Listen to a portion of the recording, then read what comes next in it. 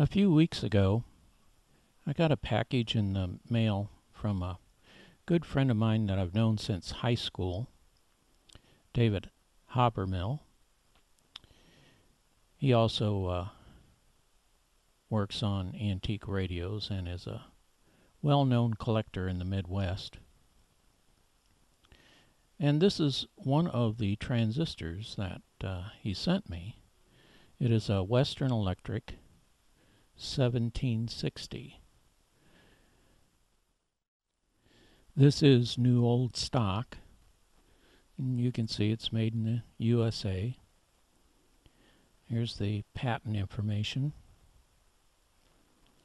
And there was another number on one of the flaps, so I thought I'd show that too.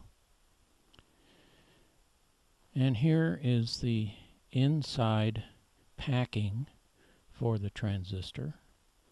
And I open it up, and here is the transistor. Looks very different from the ones that we see today. This transistor is a point contact transistor, meaning that it actually has two cat whiskers that touch the germanium wafer to make the emitter and the collector connections. And you can see that in this diagram. Here's some more pictures of this little transistor. Here you can see that it is 654.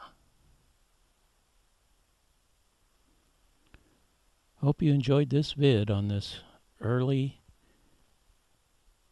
point contact, new old stock Western Electric 1760 PNP transistor.